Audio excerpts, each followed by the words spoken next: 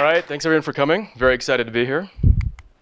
I have about 35 programs. They all compile. They're all hosted on Godbolt. So at some point, if you want to harvest the links, you can get the slides at this address. What is Circle? Just a few bullets. C++20 compiler that I wrote. It's about 260,000 lines. I've been working on it for more than 5.5 years. It's a pretty typical Linux compiler. It consumes both the GCC and the LLVM standard libraries. And it is conformant with the Itanium C++ API, which gives it a lot of portability. Primarily, I think of it as a laboratory for language evolution. Most of the audience debate I've seen this week has been on philosophical grounds. In the opening keynote, Dave compared the study of generic programming to the search for truth. That makes him a classical philosopher. He can be that because he's designing a language from base principles and he wants to understand the principles. But I'm extending a very old and very messy language. I see language evolution like biological evolution, and that makes me a Darwinist. I care about the survival of C++. I don't want it to suffer from an extinction event. I don't want it to die out because it can't compete for resources. I'm continually adding, changing, and removing features from the compiler, and the ones that survive to this point are the ones that I think makes the compiler better adapted to the challenges that programmers face.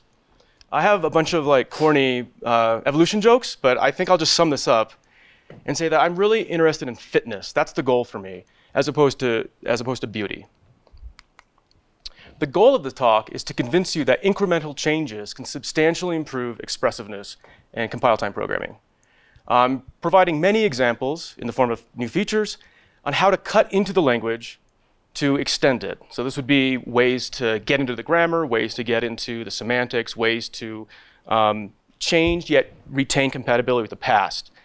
I'm presenting many new features, and each one is a dot, and I hope by the end a picture will resolve for every one of you. So in that sense, it's kind of important that I get through the slides so that because I hope that the totality of the features makes the goal of the talk more clear to you. What are some of the Circle features? There are single-pass heterogeneous targets. So I am an excellent CUDA compiler.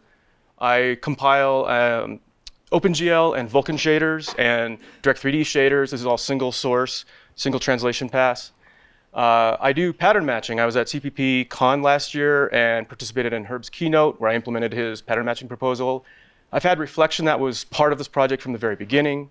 User-defined attributes, that's really part of reflection, but I think it's so cool that I gave it its own bullet. Compile time execution is kind of the most known aspect of this compiler. It's like non-controversial, everyone's fully on board with it.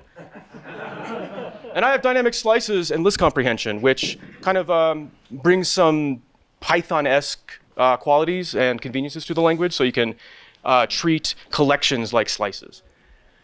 I'm not talking about any of that today. I'm talking about features that will help us change the metaprogramming paradigm.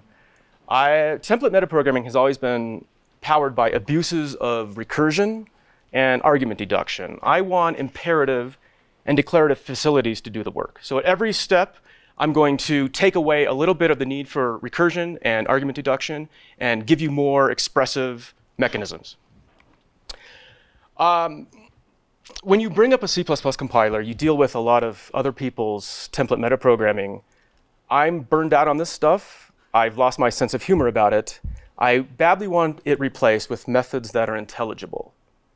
That's really maybe the ultimate goal of this, is to even convince you that that's possible, that we don't have to continue doing this. There's two parts. First one, I'm going to throw a whole bunch of features at you.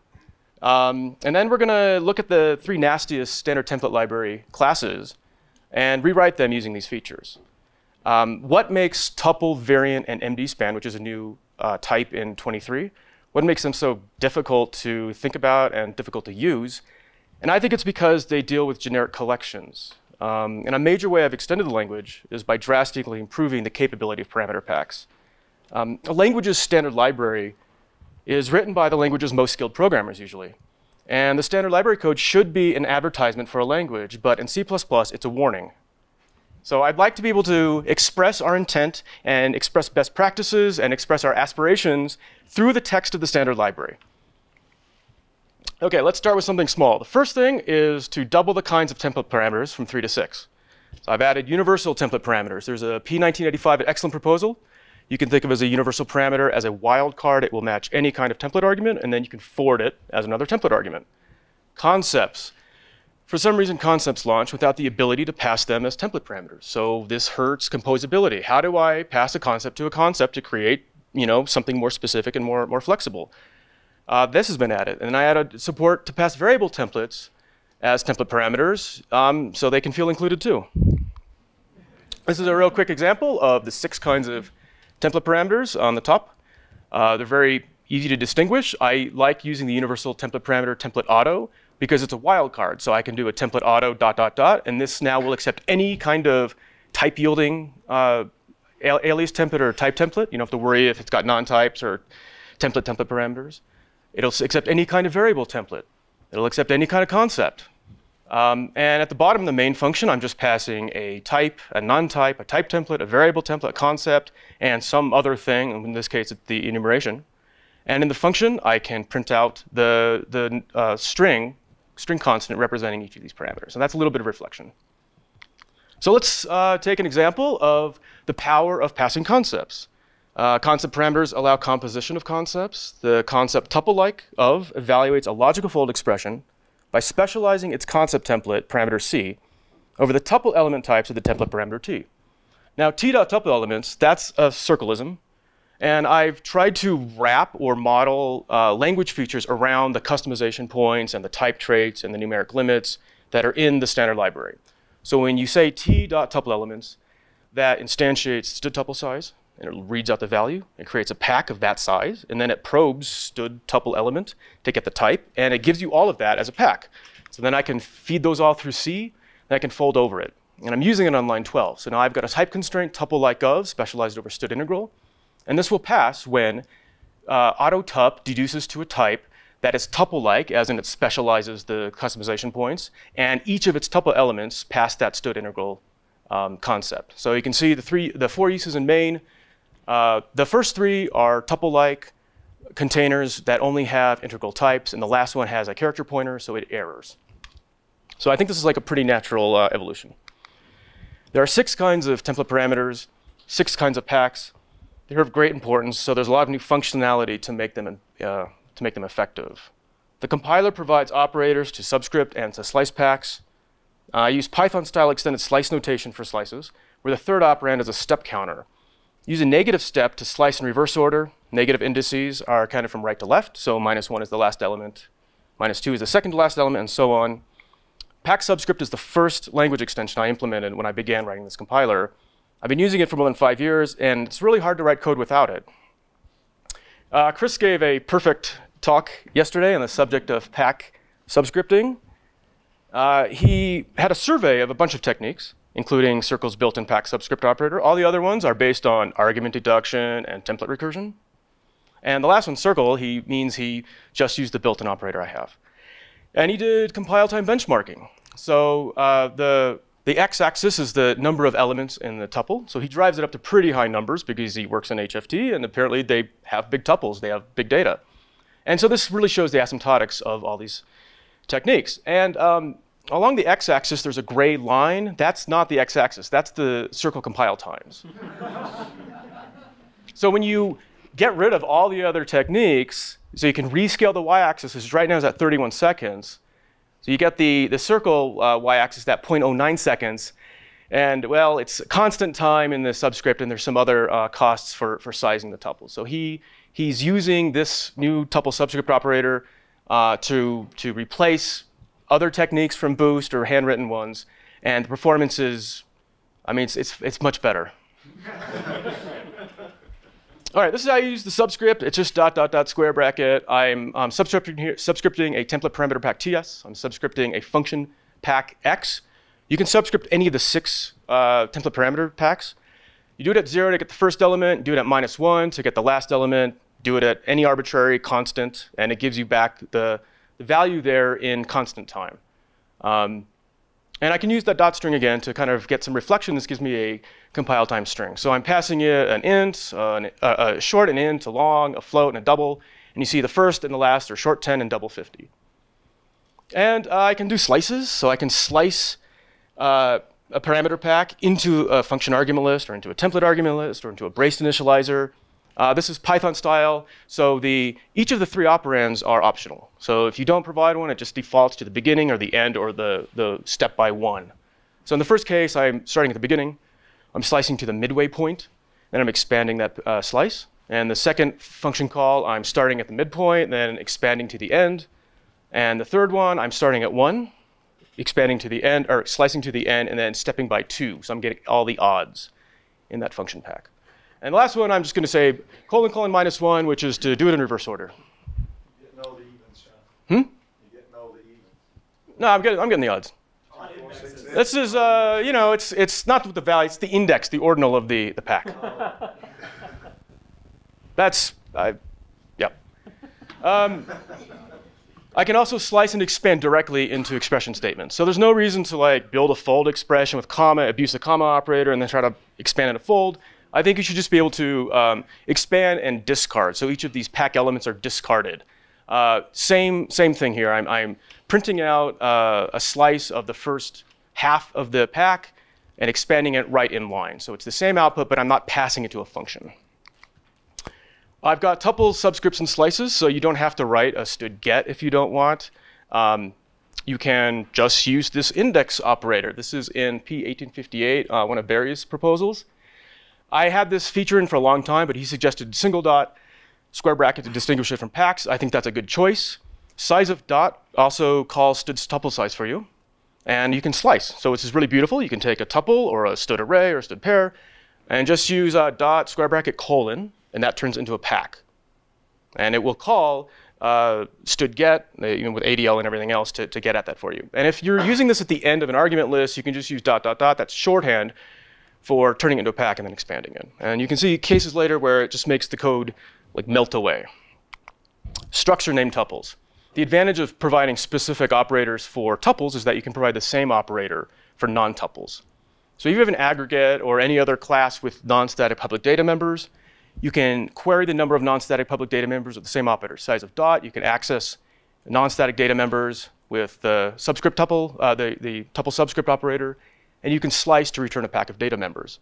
So really, for all intents and purposes, any kind of structure, any aggregate especially, is equivalent to a named tuple. There's 2 ways to access it, by index or by name.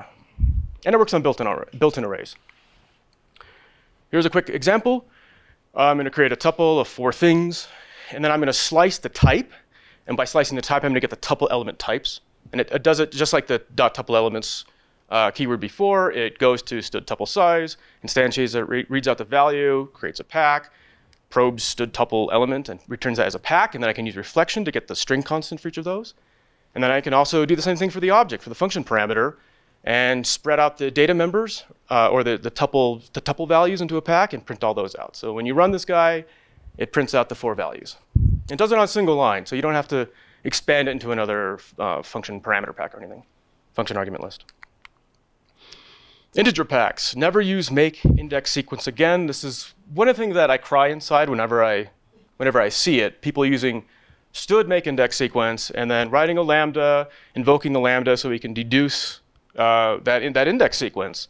I've got a built-in generator. So it's int dot dot dot n.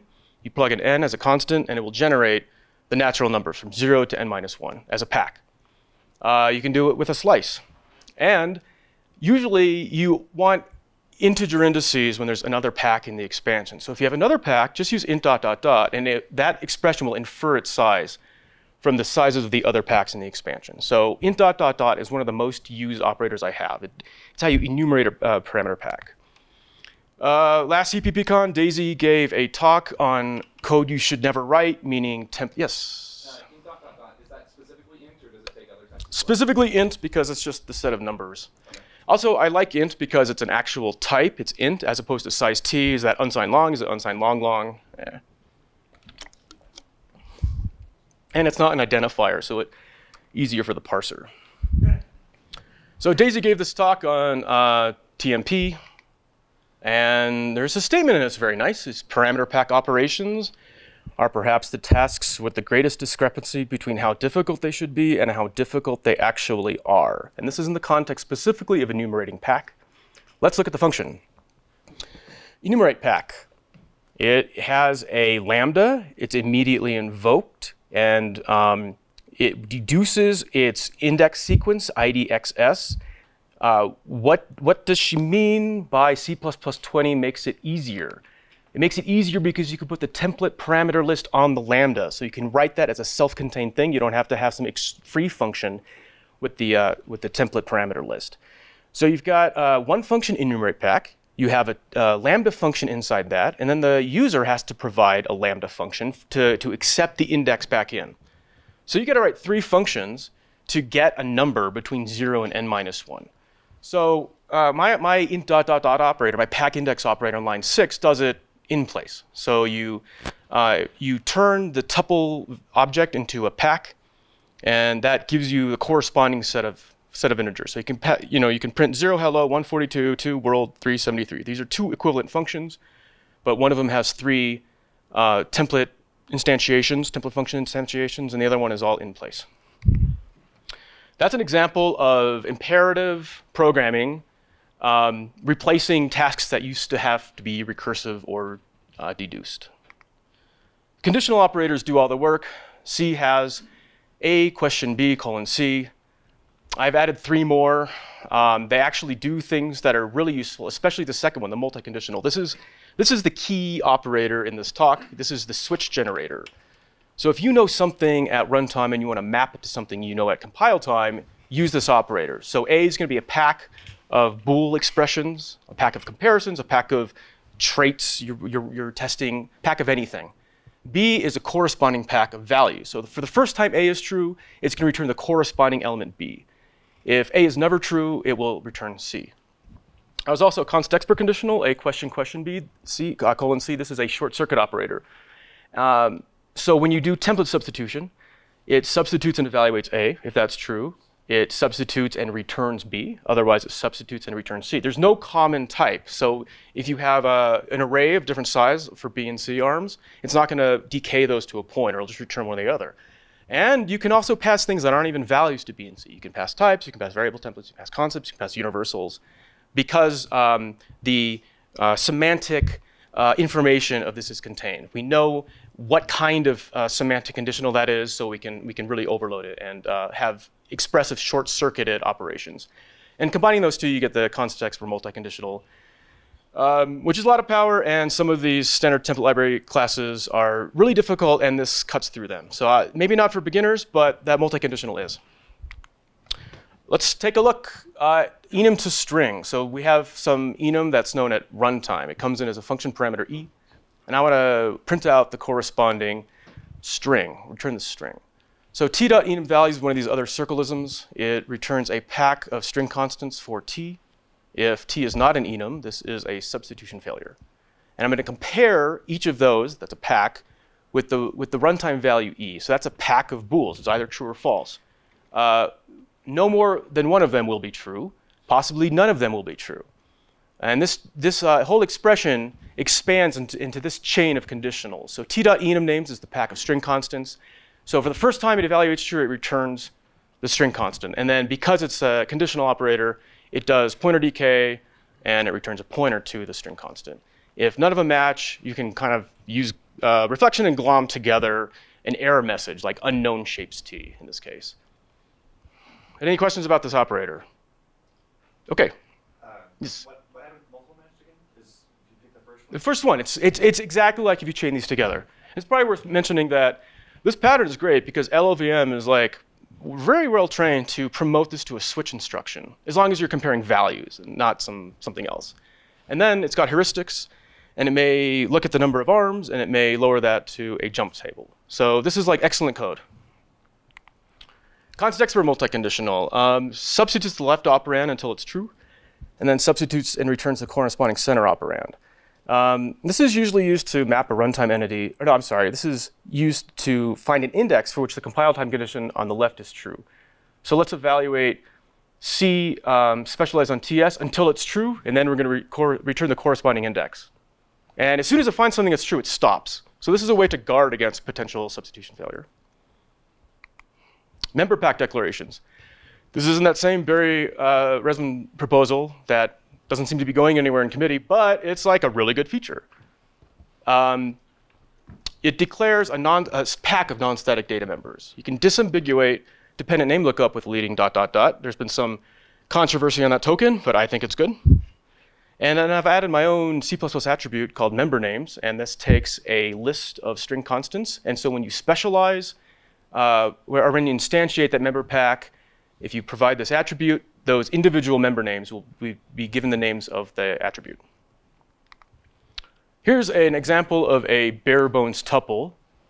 It just takes a parameter pack, and then it creates a pack declaration. No unique address. This is the empty base optimization that's been around C++ for many years. They probably should have called it empty base optimization, because I think that's a more clear term of what it actually does.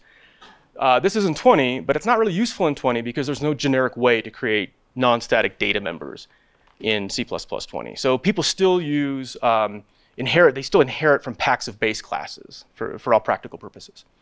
What I like about this is that you can specialize it easily. It creates aggregate constructors very well, aggregate initializers, but it even works with CTAD. So here I don't have any user-defined constructors. I'm not providing the list of packs here, but I provided along a float and a bool, and it's able to use CTAD to deduce the types. Class template argument deduction. I didn't know it until recently either, the acronym. And we see there's some reflection going on later. I can take the decal type of it and say, give me member decal strings. It's very hard to combine a type and a member or a type and a name in C++. It's not always type and the name because you have an array. The array decorator goes on the right-hand side. So I've got some member traits like member decal strings that give you both together. So that's a compiler accurate rendering of the declaration. Here's an example using the member names attribute. This is a struct of array utility. So people doing, yes? Can you go back through the slide? I was wondering about the volume category of the things that are being used here. Exactly the same as in C++. Yes, yeah. I did not want to touch deduction code. At this point, if I'm adding a feature and it requires me to do much with argument deduction, I was like, is it worth it? So in this case, it should be unsurprising.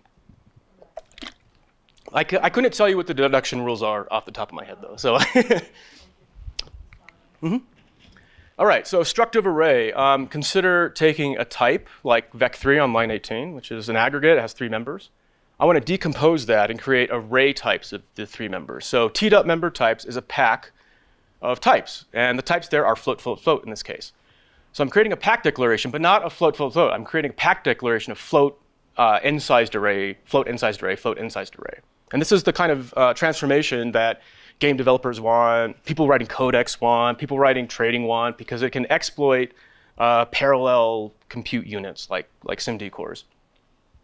I can still access the data as a pack. You see the data of the member function. The return statement on line 9 can access it as a pack. The member function on line 14 can access a pack, but the user code probably wants to clone the interface from the original type. So they're dealing with a vec3, and they want to do a structive array of vec3. Their member names are XYZ. They can continue using those names XYZ, but now they're arrays. They're not scalars, because the member names attribute, when it instantiated that pack declaration, gave the individual scalar data members the name specified in the attribute. And those names specified in the attribute were taken by reflecting on the parameter type t. Oh, yes? Instead of those being static length arrays, could you stick like the stitch vector there? You can do whatever you want, sure. Okay, and you would get the same pack expansion of the types to Yep. the member. Okay, cool. Yeah, you could do stood array there. You could do whatever you want. Perfect forwarding is not perfect. So there's a lot of functions like stood tuple where there's 4 versions, there's 8 versions, there's some number of versions because there's const, volatile, and reference qualifier combinations. And the standard typically has a pack of 4, right? There's const and non-const versions of the L value and R value reference overloads. And so if you have something like stood get, or in this case I'm just calling it extract, you're writing the same function with basically the same content 3, 4, 5, 10 times, 100 times.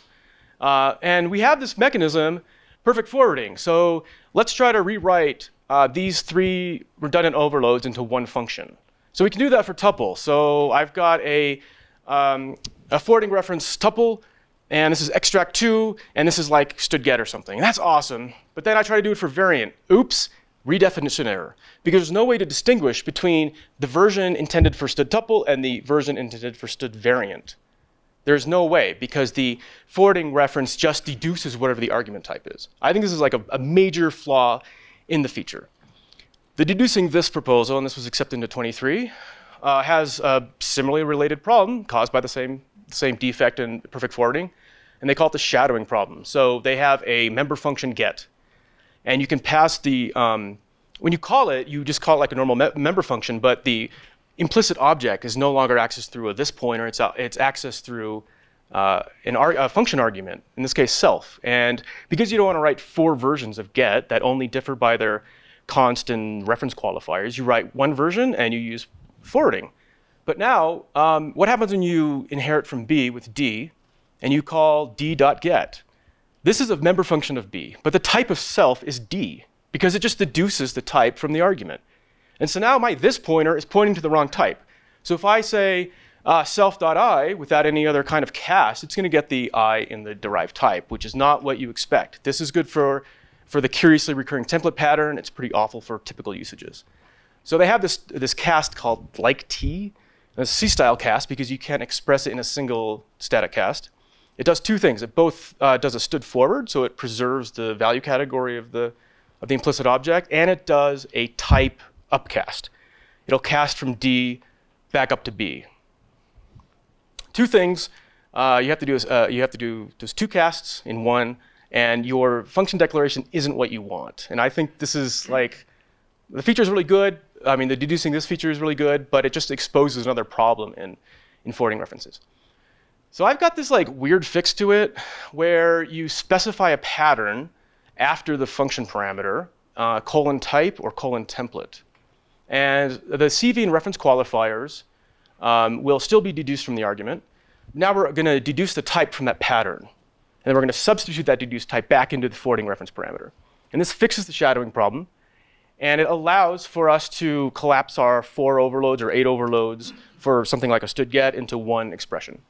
And then related to this, I have 2 parameter directives. So there's a contextual keyword I can put after the function parameter name, forward. And you do that after a forwarding reference function parameter. And that will automatically kind of apply std forward to that parameter whenever you reference it in the function. So you can't use std forward incorrectly. And std forward is very easy to use incorrectly. Same with move. So if you have an R value reference parameter, you put move after it, it'll automatically give you the X value as opposed to an L value, which you have to cast. The forward one is used quite a bit, and it reduces the amount of code you have to write. So let's just look at the deduced forwarding reference. I have extract 3. It's still a forwarding reference. It's a forwarding reference, and that changes the way the function is called. When you pass it, do I have 1 minute remaining? Oh, OK. Sorry. When you pass an argument to a forwarding reference, if that argument is an L value, the type of that is replaced by an L value reference. That continues to work as expected, and that's why reference collapsing gives us the nice behaviors of perfect forwarding. So that continues to work. But then after we have the value category and the CV qualifiers, it's then additionally deduced against the pattern on the right-hand side. So you can deduce the types template arguments of std tuple. And now when you enter the body of extract 3, the tuple, capital T tuple, is a std tuple type. That means I can provide overloads now. So I can do one for variant. And so now I've just reduced 4 overloads to 1 without any kind of like loss of generality. And this still matches functionally exactly the declarations in the standard. It's a size T argument, and then it's a pack of types. Yes? I'm a little concerned that unfortunately, because the standard specifies all those overloads, that you're not strictly standard conforming when you do this. I would like the standard police to come and arrest me, I think. In this case, I think it's functionally equivalent because the tuple type name at the very end, you cannot specify that explicitly. Yeah, and there, yeah. You can't explicitly provide template arguments to that? You can, but you can't explicitly provide a template argument for tuple. So in that sense, if you try to explicitly provide template arguments, it behaves just like the declarations in the standard. It has to deduce tuple because it's after a pack. So in that case, it's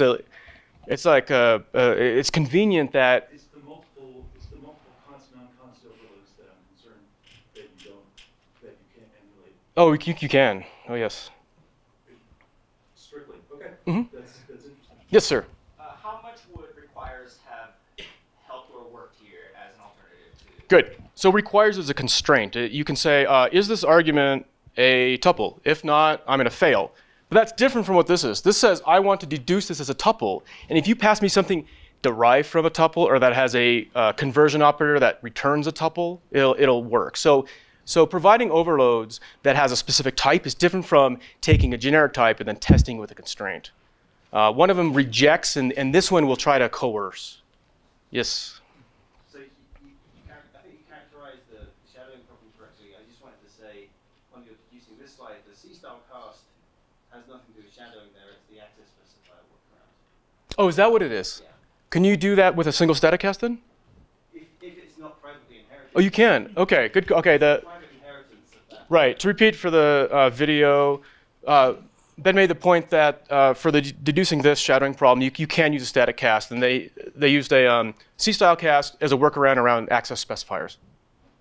You still need a cast though. Yeah. Okay. Well, this is exactly what you said. Okay. So my solution to this is on the right-hand side. Line 8 is my getter, and I don't have to call stood forward. I don't have to call like t, so I don't even need to give a named self. So I don't have a named forwarding reference. It's just auto, and that invents a parameter. So this auto ampersand ampersand, that's the forwarding reference. Self forward, and that means that whenever I name self, it'll implicitly be forwarded, and then colon b, and b is the type that I want to deduce. And that'll work if it's a template or not. So if b is a class template, I can still say colon b, and that'll use like the injected class name and take the specialization from that, and deduction will work the same way. So these are, the definitions do the exact same thing on these two slides, but the declaration is different. Okay, member traits. There's a dot namespace in C++. If you have an expression on the left and it's of class or union, then you can do a dot and you can write an identifier, and that will do lookup for a member function or a data member or something. But what if the left-hand side is not an expression of class or union type? It means we're not using that namespace. We're not exploiting it. So I said, well, let's just put lots of stuff in there. So if the left-hand side's a type, there's like maybe 100 new things I've put in, which are compiler built-ins. And you say, well, that's too many compiler built-ins, but I think they're really useful. So t.enum values does reflection and returns a pack of the enumerator constants. So it returns a pack of values. Double dot max. This is a wrapper for stood numeric limits of double, colon, max, left, right. So, I mean, what do you want to write? You know? U.concept. If u is a universal template parameter, dot is concept is a const expression Boolean that tells you this thing refers to a concept during specialization. And then the type traits. There's many, many type traits that adjust your type. So t.remove pointer will strip the pointer. Dot make signed will turn an unsigned value into a corresponding signed value, and then you can do a star. There's also a dot add pointer, but if you have a little token, just use the declarator.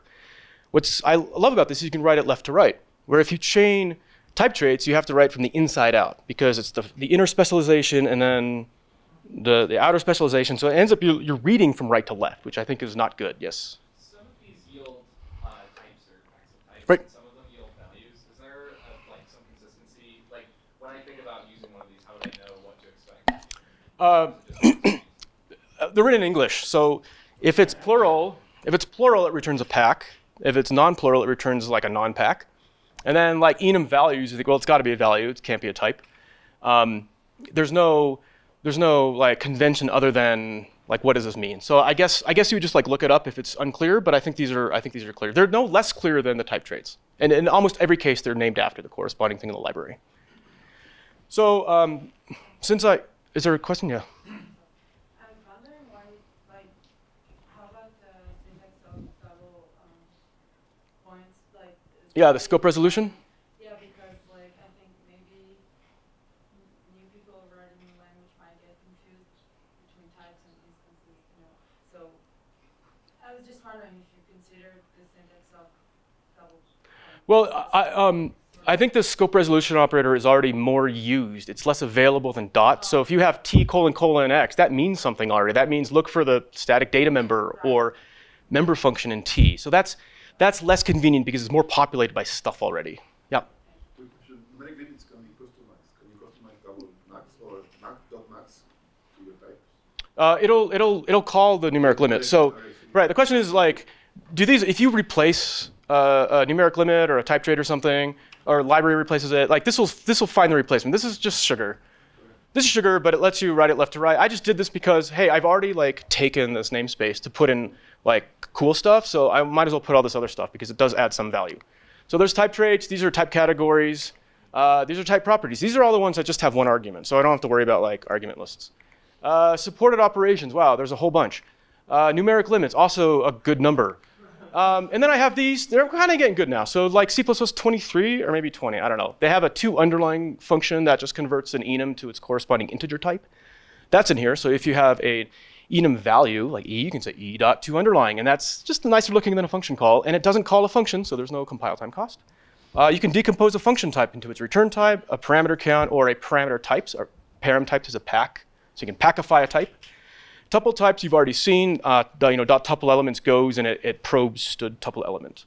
Variant types, same way. So these are wrappers around the customization points. Now let's look at the good ones. Yes, Ben. If return type is a tuple, can you stick dot on it to turn it into a pack? You can. You can chain these together. Good question. Ben asked, if you have a type, a function type, and the return type is a tuple, you can say t dot return type dot square bracket colon, and that will slice it. And then you'll get a pack of all the tuple elements. Or you could just say t dot return type dot tuple elements, and that does the same thing. And that would work the same for a struct as well, right? The operator will work for a struct and return the types in the non-static public data members. Okay, let's look at the good ones. String. C++, there's no way to convert anything to a string. This spells out any compile time entity. I had those 6 parameter kinds. This works for all 6 parameter kinds. And now since we have this reflection that will like programmatically generate string constants, we want to be able to concatenate them. So plus will concatenate string constants. I can't use the preprocessor to concatenate them because I don't know it's a string constant when the lexer runs. And then I also do string comparisons. So you can ask like, what's the character mapping?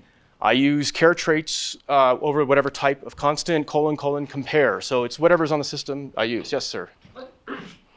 What string type is this? Just like a tar star, or is there some special string? It is it's like a string literal. So it's a constant character array, an L value to constant character array. Okay. So it's not a pointer. It may decay to a pointer if you do anything interesting with it.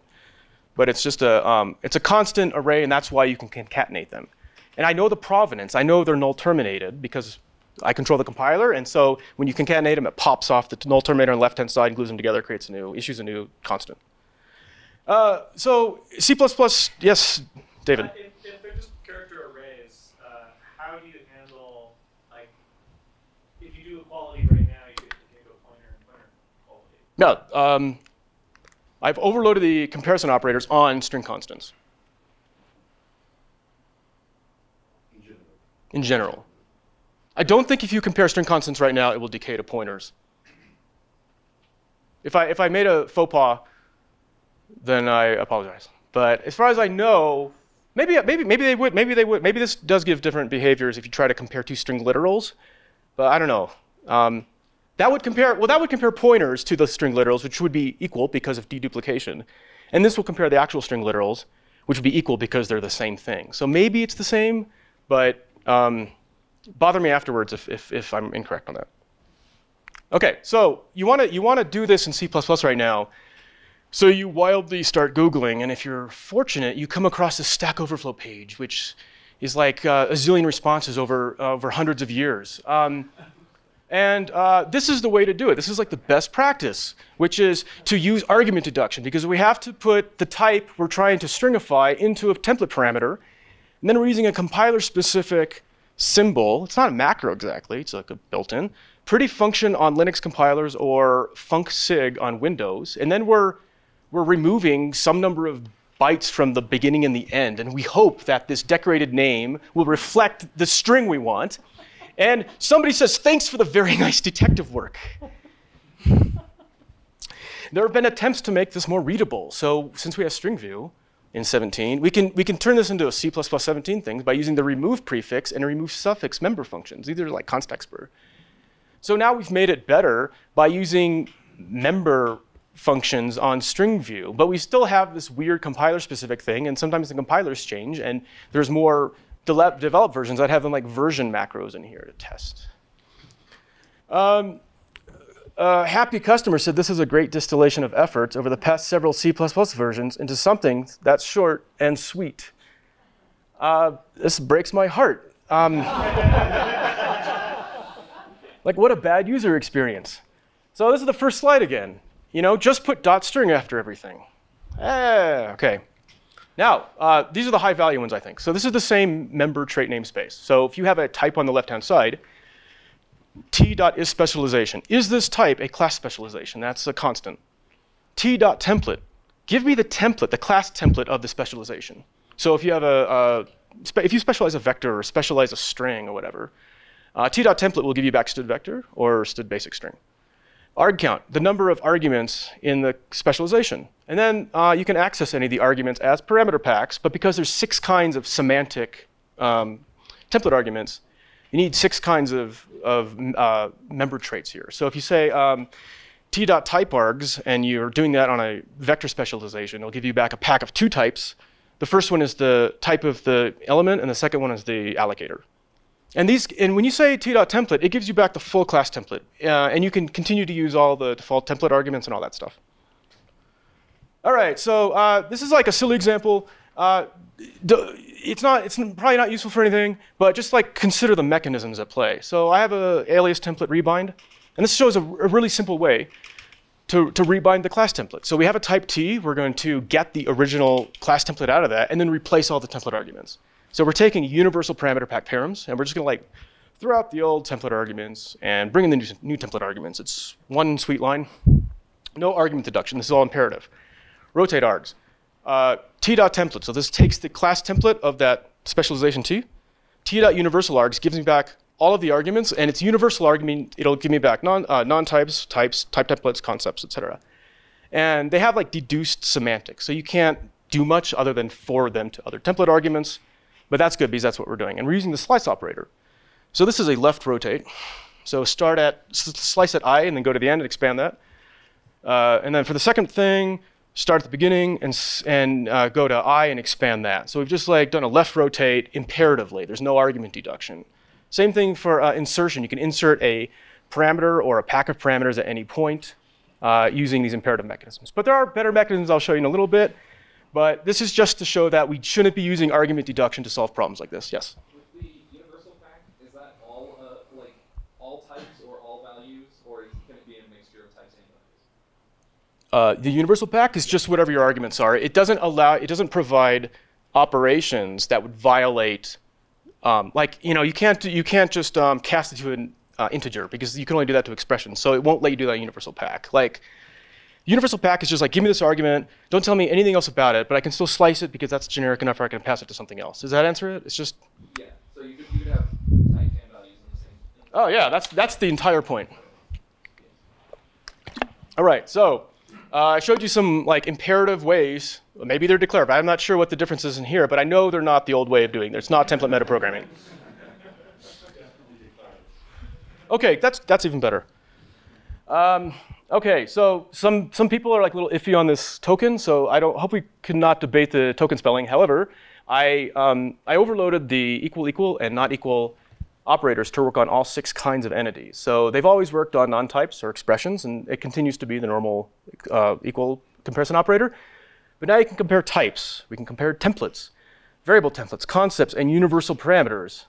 And you can compare universals with any other kind. So this is just a generic way to see if 2 things are equal. It's a lot faster to compile than calling std is same and getting its value, or calling std is same v, or calling std same as, which is the concept.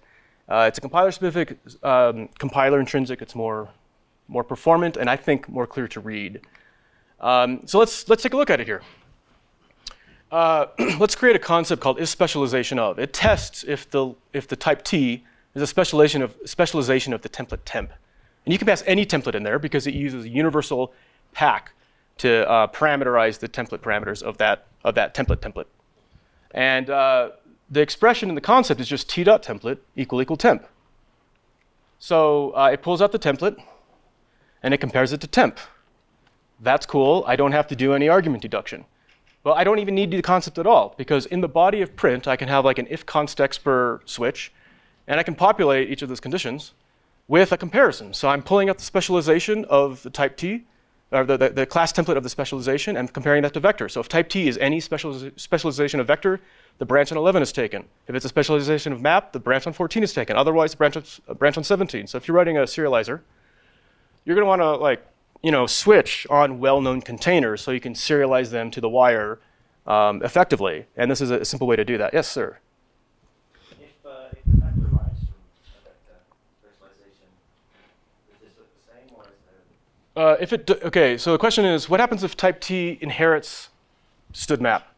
This will not be true in that case. You'd have to use a different primitive like is base of. Also, if one of these undergoes substitution failure, what if you pass int? Int.template is a substitution failure. But I overloaded this equal operator so that it catches substitution failure. So if you say int.template, or if type T is int and you say type T.template, that's a substitution failure, but it's done in the context of comparison. So instead of getting ill-formed program, which is bad, you get a false result, which is good. Because int is not a vector. So that's just like a convenience I put in. It's not, you could say, well, that's like a weird way to handle SVD, but I think it's good. Yeah?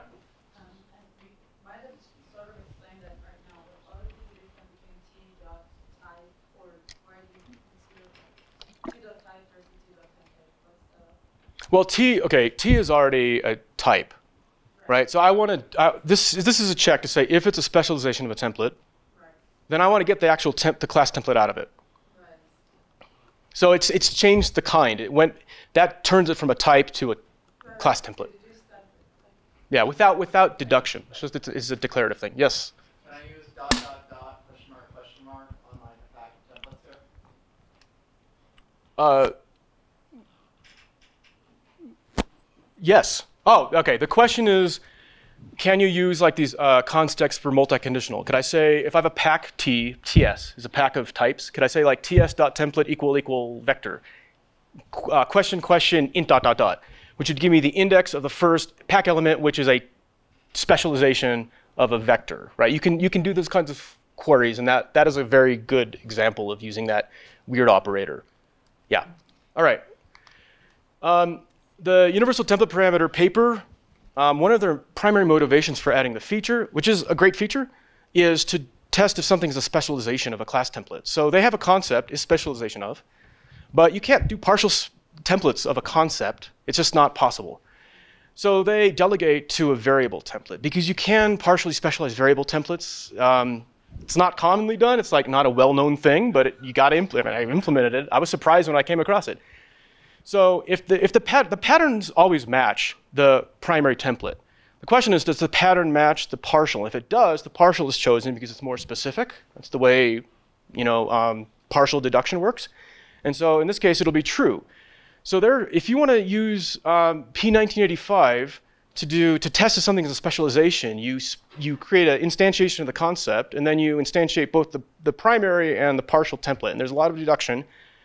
And why not just use the imperative method, right? So that's line 6. Just do a comparison. Okay, we're almost done with the member traits. So enums are pretty simple. I'm only exposing enum count, which is a scalar, enum names, which is a pack of string constants, or constant string array, character arrays, constant character arrays, and enum values, a pack of the enumerator constants. Class traits, there's a lot more because classes are more complicated.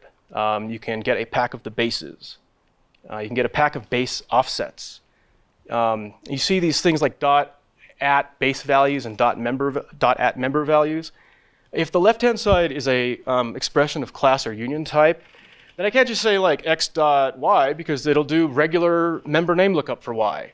So then I gotta like modify the member trait name so that it's not an identifier, so the compiler knows not to do regular member lookup. So this is just like a mangling the member trait to make it distinct from name look. You say, well, that's not beautiful, but remember at the beginning I said beauty is not the goal, adaptation is the goal, fitness is the goal. So yeah, I know it's not ideal, but C++ is not ideal. So this is a way to get reflection, and it gives you the packs of whatever you want, member pointers, member offsets, member names, etc. And then finally, if you want to do any reflection on the universal parameters, you can do that. So you can have a if const expert chain in your definition that tests, is this universal parameter a type? Is it a template? Is it a variable template? And then you can convert semantically that universal template parameter to the kind of argument that it's confirmed that it is.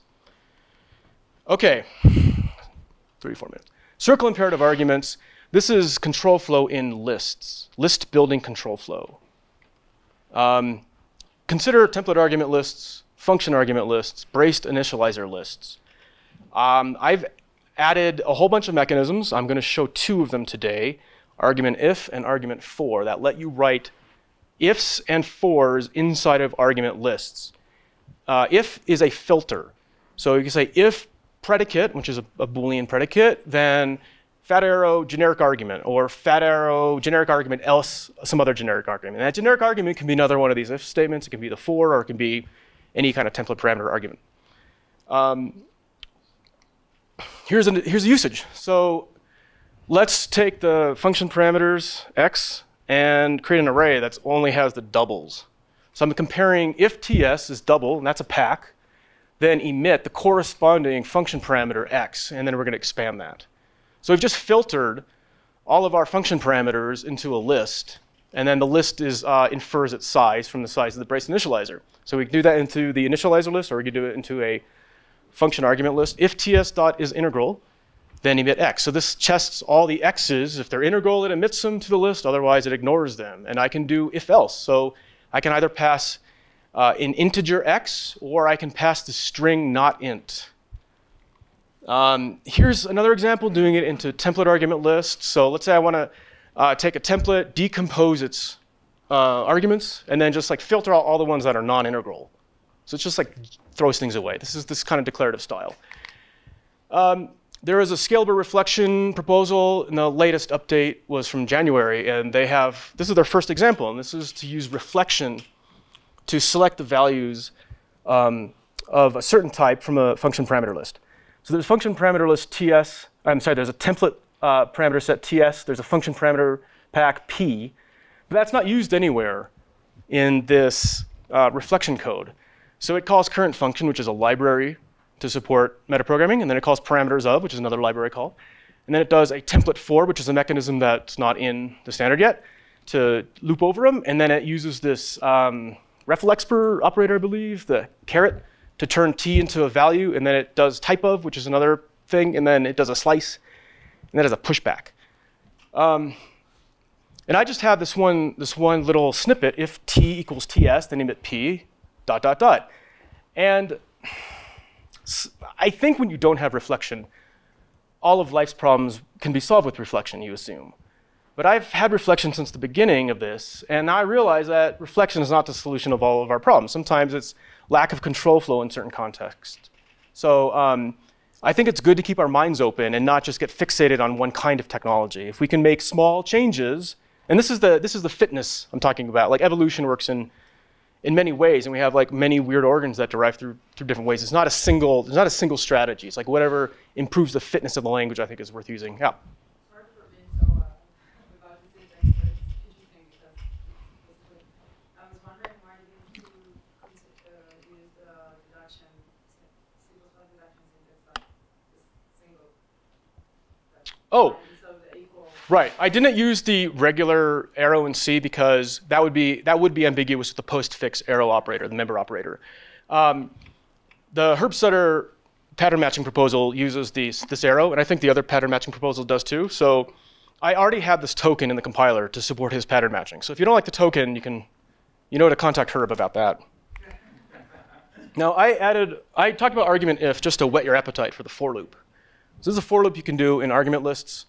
I have a lot of forms, but I'm showing you 2 of them here. The first one is just over an integer counter. So you say for I colon 10, and that will expand this 10 times, right? It'll march forward and evaluate the generic argument 10 times, and I will be updated to that step counter each time. Or you can source it on a pack. There's 6 kinds of packs, so there's kind of 6 variants of this. So for decal : pack, we'll pull out one element of the pack and then step through it. And so now decal is in scope when you evaluate the generic argument. The point of this is to reduce the dimensionality of the pack. I don't allow you to take packs of packs because I think expanding packs of packs of packs of packs is that way lies madness, right? So if you want to do multiple pack expansion levels, write a for loop, nested fors for all but the inner layer, and the inner layer can do a pack expansion, or you can just put another for in there. For the programmer's sanity, I make it obligatory to disambiguate which kind of declaration you're introducing. So if you have a concept pack, you have to use the concept token right there. So this is the kind of the problem that my for loop is trying to solve. mdspan is in 23. It has this alias template dextents, and dextents is just a specialization of the extents class template with the dynamic extent constant spammed out rank times. So this is a for loop. So it spams out dynamic extent rank times on extents, and this is an immediately invoked lambda, and it's 20. It requires C++20 because that pack template parameter pack is part of a lambda, and that's a 20 feature. This is the way it's actually written in the Cocos code to be more compatible with older compilers. This is recursive partial template specialization. This is the way I would write it because I've never really got the hang of some of the more advanced immediately invoked lambdas. This is the way I would write this for loop. But this is the way Circle writes the for loop. So you say, well, it's like weird and it feels foul to like put fors and to put ifs inside of argument lists. But this is state of the art right now. This is like best practice. This is written by language experts. And this is how you write a for loop in C++. So I think that's bad. And if you think for looks weird, okay, keep writing it this way. All right, I think I'm on schedule. Pack meta functions. This is truly declarative. So if the left-hand side's a pack, any kind of pack, you can use these meta functions to create a new pack that has undergone some transformation. Now, those circle imperative arguments features, the if and the for, and I have some others I'm not sharing with you, they're powerful. I've written Conway's Game of Life entirely in a template argument list. I've written a sort that's like pretty good sort entirely in a template argument list, and it is symbol soup. So once I like internalize that, I think, I don't want to keep doing symbol soup. So let's define it as a function. So pack.unique will uniqueify a pack. It just throws out the redundant elements as it goes along. .filter, there it takes a predicate, which is a little fragment of code. The _0 token is defined. That indicates the current element. And then you can yield a bool. And if it's true, then you're going to keep the element. If it's false, you're going to kick it out. Python, JavaScript have stuff just like this. Sort, you can sort parameter packs. And that's a compiler intrinsic. It takes like no time. _0 is the left key. _1 is the right key. You compare them somehow, you return true or false, and internally the compiler is using std stable sort from the STL. So you get a stable sort, but the comparison operator in the compiler is template instantiation. Sort indices does key index pair sorting and returns the indices, so you can sort stuff, get the indices back, and then gather later. Find, I think this is the most useful one. It finds the index of the first element in the pack. And this works for any kind of element, non-type, type, whatever. Right now I'm returning -1 for no match. Arguably I would want to return the pack size for no match, but I haven't gotten to a point where I want to do an immediate insert. That's not the way this works. It's flexible. This is just a provisional thing. This is what I like, but obviously this system is really flexible, so we could add or modify as needed. Find all returns the indices of all elements arg in the pack. So find returns the first one. Find all returns a pack of matches, the indices of the matches. Contains all. The pack contains all elements in args. That's Boolean. It's either true or false. So does t.contains all t2. Does t contain all the elements in t2? Contains any. Same thing. And count. Counts the number of matching elements in the pack. Let's take a look. Yeah? Is there ordering of the types of everything? Like first values and then types and then between types? The pack has an order. The pack already has an order. So if the pack's between the elements. it's just. Oh, no. Answer first. The pack has an order. The pack has semantics. It's either a type pack or a value pack, whatever. And then this transformation just does what it does. I think there's an order in it, and if the order is changed, that's because that's part of the kind of post condition of the operator, the meta function. Yeah. Are these meta functions user definable? They are not user definable. They're compiler built-ins. However, I think that's probably the best way to do it, because user definable meta function would require really fundamental language extensions. Like, how does a language return a pack of any semantic kind? That's like creating a new language. Yes? I mean, like a .fold? Yeah, just like the other meta functions work, can I do a fold? I don't have a fold in there. I mean, I have the regular C++17 fold. But if you think fold is too ugly, well, use .count, because sometimes you just want to add stuff up. How many matches are there? Count is a kind of fold. So it's more likely this would be more specific than a fold. A fold is a more programmable operator. But if you want to do with a lot of things, Essentially, that's why I'm asking. I'm wondering if it would be possible to make it, generic enough, I get to do a fold, and then I'm somehow accumulating something, and if you Yep. anticipate a problem with that. all things are possible. OK. So let's consider writing out, serializing, stringifying an object. So I have an object T on line 16. It's got fields, name, birthday, age, job. So I create an object, and I call print object. And now I want to print out the pairs of member names and member values to see out, but I want to sort them by the member name. And the member names are constants, and they're available at compile time. So I'm going to say object t.member names, and that's going to be the pack of name, birthday, age, job as constants. And I'm going to call sort indices. And then I'm going to provide a predicate. And the predicate's going to get, in _0, it's going to get a string constant, and _1 is going to get a string constant, as stable sort in the compiler is being called. And as a comparison, that's a string compare, it's char traits compare, and it returns true or false, and then the compiler sorts your pack, and it returns to you a pack of the corresponding indices of this key index sort. And then I expand that into a list. And the list is on line 3, it's just a list of stuff. And then I can print it out with a gather. So I've got the gather indices, and now I have a single pack expansion statement on line 11. This is all one line, really. And I'm saying object t.member names, this is a pack of member name constants.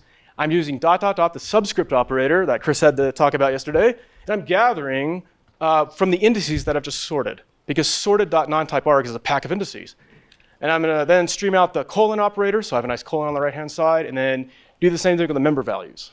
So I'm serializing, I'm using reflection to serialize member names and data members, and I'm using the meta function to change the order in which that operation is done. Question? No. OK. More pack meta functions. These are set operations. .append just glues two things together. Boring. .union. That creates a set union. This is good because it throws out duplicates. So take the elements on the left-hand side and then stream out the elements on the right-hand side that aren't already on the left-hand side. This is a set union. Very good. Set intersection. Difference. Symmetric difference. This works on unsorted packs. Unlike the standard library version, the compiler knows how to compare them, so you get these pack operations. You can insert some number of arguments at an index. You can replace arguments at an index. You can erase some number of arguments at an index, and you can rotate. Yes? When you say union deduplicates, if your left-hand side is int, you'll get 3 ints out. Okay. So it kind of like, there are semantics on how it deals with duplicates. I don't know if they're what you want, but if they're not what you want, there are enough meta functions and things where you can compose things. You could uniquify them. You could do whatever you want to get what you want. OK, this is a variant select function. So let's say we have 2 variants. One of them's specialized on a pack TS1. One of them specialized on a pack TS2. And I want to return a new variant that has the active element from one of those 2 things. So this is a conditional operator over a variant. But what's the return type? The return type has to be a union of all the types in v1 and all the types in v2. But I can't allow any duplicates, because that would screw up my variant. You can't have a variant with duplicates and still expect to have real functionality. So I call ts1.union ts2. And this gives me a deduplicated union of pack elements. That's the return type. So I have to redeclare the return type on line 10 because C++. And then I want to visit. There's no converting constructor in std_variant to convert one variant to another variant. So I have to use std_visit. So line 12 is my std_visit. So I either visit v1 or I visit v2 based on the condition b. And then in the visitor, x is one of the elements, the active variant member. and then I just return. I return that through the return type, and that now calls the constructor on the return type variant. So I've converted a variant of type TS1 or a variant of type TS2 to a variant of the union of those. So that's a really slick way to use these set operations. And now I've got all these like set operations on packs. Sometimes it's nice to create a pack out of whole cloth. So you can use these pack creation mechanisms, non-type, dot, dot, dot, type, dot, dot, dot, et cetera. These are unambiguous to the parser. Create a list of things, and now I can chain together pack meta functions, these type traits, all the other dotted things you see in this, or feed them to fold expressions or whatever you have. So now we're ready to rewrite the standard template library. Let's start with stud tuple, tuple data layout. Okay, like you've kind of seen this before. I just want to use a pack member declaration to declare the members. And let's see what a getter looks like. The standard mandates 4 different getters. I think it's like an equivalent getter. Maybe I should have put the forwarding reference on the right-hand side on this one, but it's an equivalent getter. And I'm doing a constant time, as we've seen from Chris's talk, it's measurably constant time lookup for I. So tuple dot, now tuple, with lowercase, is a dependent type. So this is dependent name lookup. And I have to tell the compiler to expect a pack on the right-hand side so that this whole member expression is a pack. So I have to use the leading dot, dot, dots there.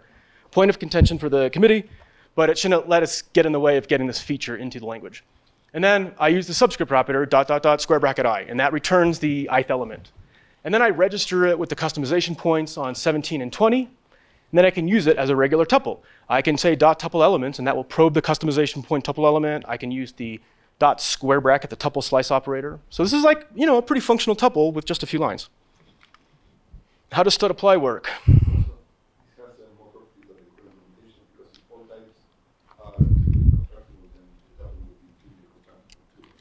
Question about trivial constructability. I have no idea what the... Oh, okay, the question is about how do you define constructors.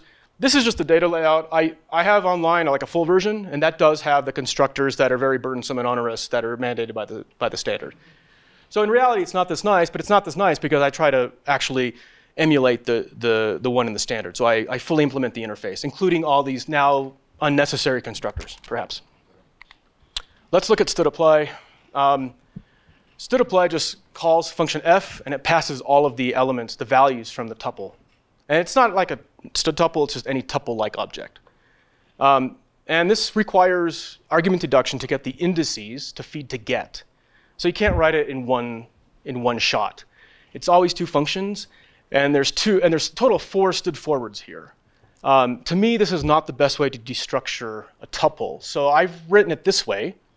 I've got the forward directive on the parameter f, the forward directive on the parameter t. So whenever I use f or t, it's implicitly the right value category. And then I just call stud invoke, pass it f. It's really forwarded. And then I destructure t dot dot dot, because at the end of a argument list, you can just say dot dot dot, and that will first slice it, and then it'll expand the slice. It's just less symbols.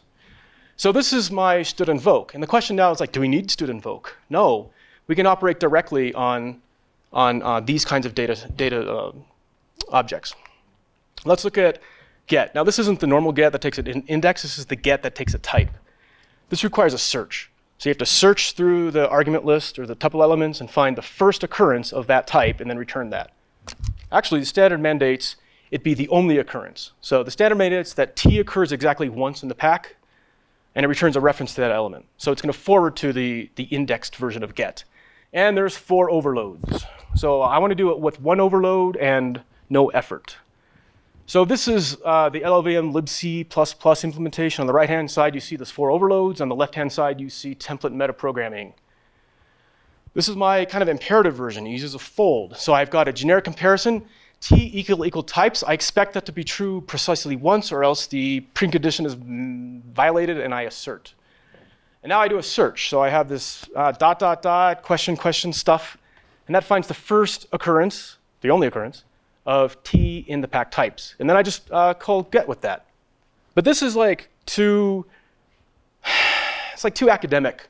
So let's use those meta functions. So I can say, how many times does t occur in types? Types.count t. That's pretty clear. count how many times t is in types. It's 1, has to be 1. And then find t in types. This returns an index. It's not going to be -1 because we've already stipulated right here, we've already asserted that it's not -1. It's going to be found, and we're going to forward this to the other getters. It'll do ADL, they'll find the getter. Yeah, so this is a std get with these pack meta functions, and this is state-of-the-art C++. Tuple cat.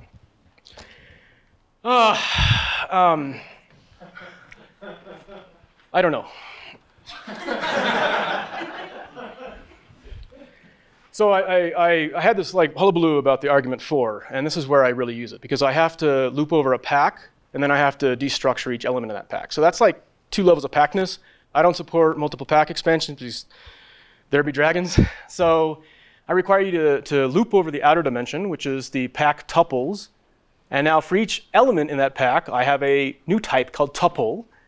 And then I strip off the CV ref, and I blow out its elements.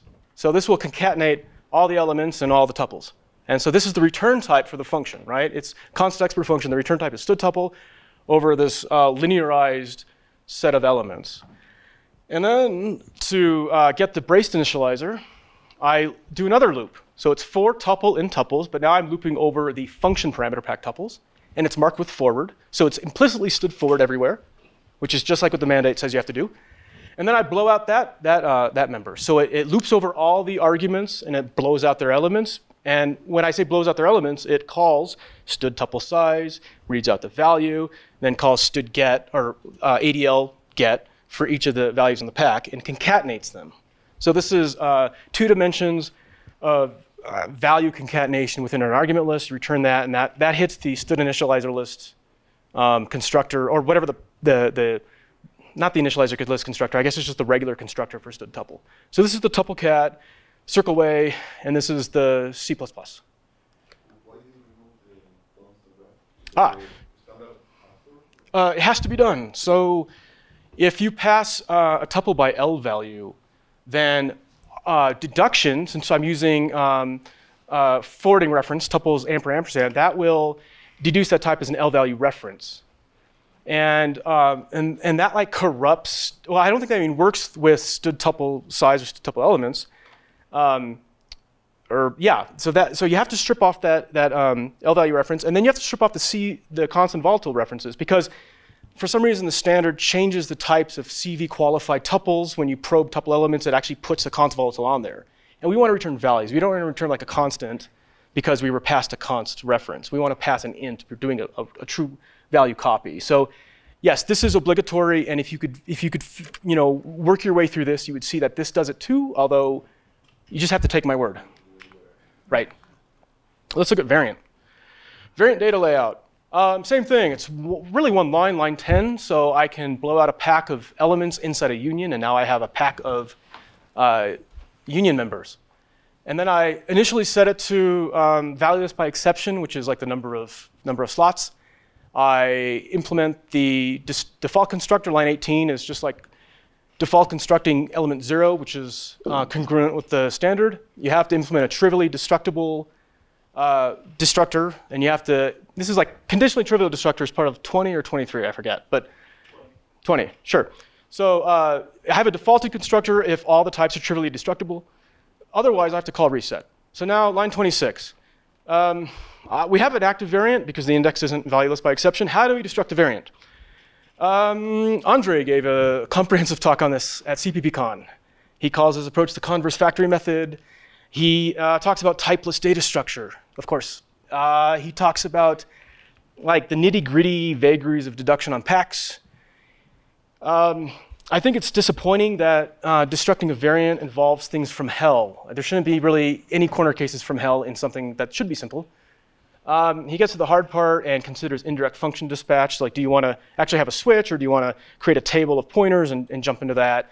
And then he does divide and conquer algorithms for destructing a variant. He does algorithm analysis for variant destruction.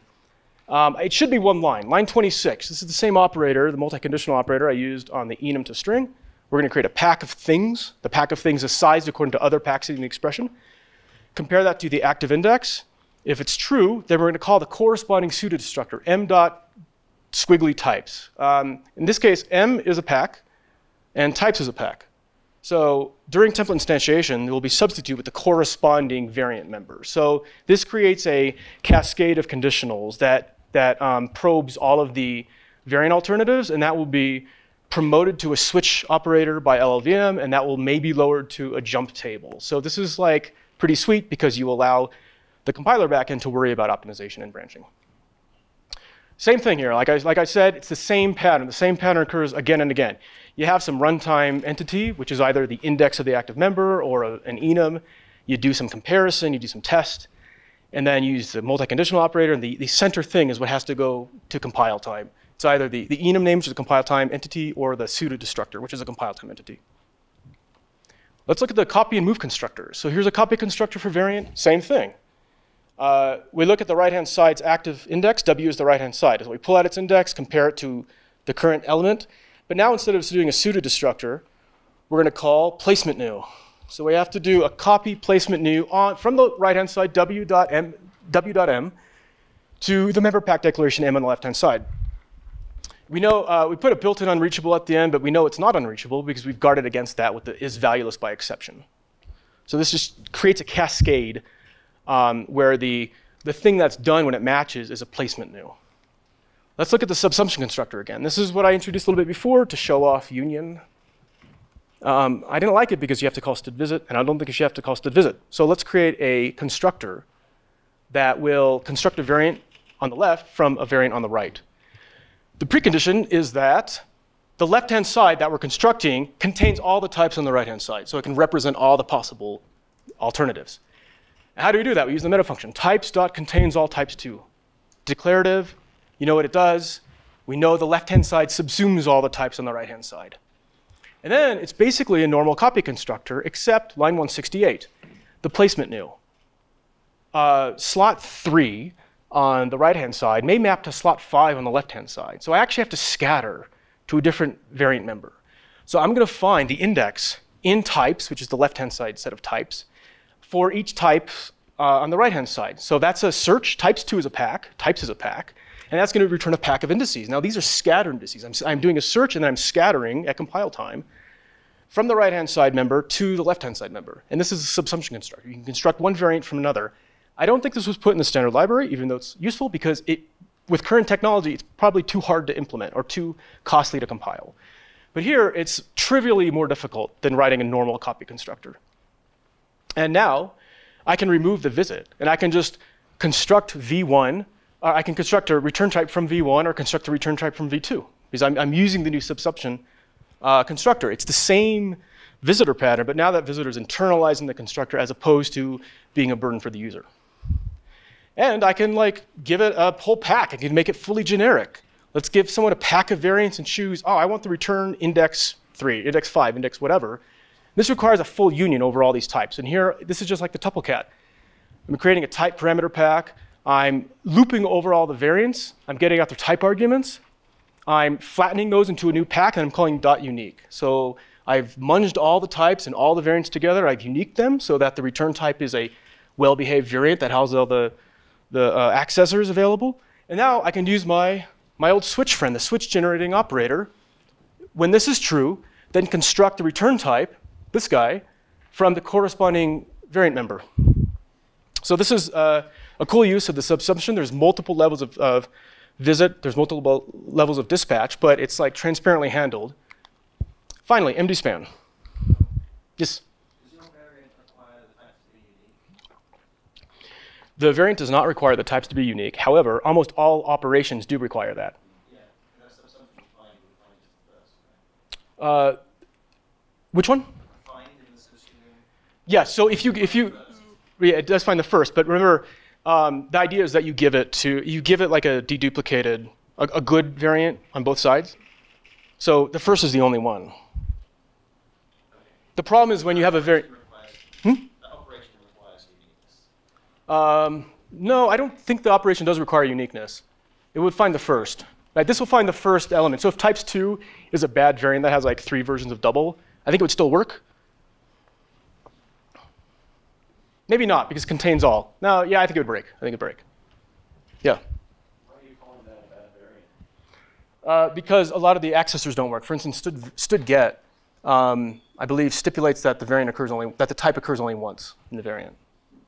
Is that right? Yes. Yeah. Okay. Fine. Let's do mdspan.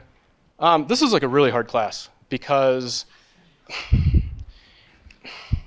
it's all about this extents class template, which is a collection of extents, and they can be static as in parameterized at compile time, or they can be dynamic, in which case they require a non-static data member. And what would normally be an array where you can say, oh, give me index 5, give me index 3, or rank 3 or rank 5, is now like an irregular data management problem. So we have to worry about partially static storage. Consider an extent class storage T, and we have to make sure the empty base optimization works. So we have to make sure all the types are unique, or else EBO won't kick in. In this case, no unique address won't kick in. So I have a complete type on line 8, and this is the static extent case. So in this case, the data member is static extent. And the partial for dynamic extent is just -1, that has a size T extent. So the type on line 16, that partial is 8 bytes. And the complete type is 1 byte, but we really want it to be 0 bytes because it's empty and we hope to elide its layout when it comes to the container.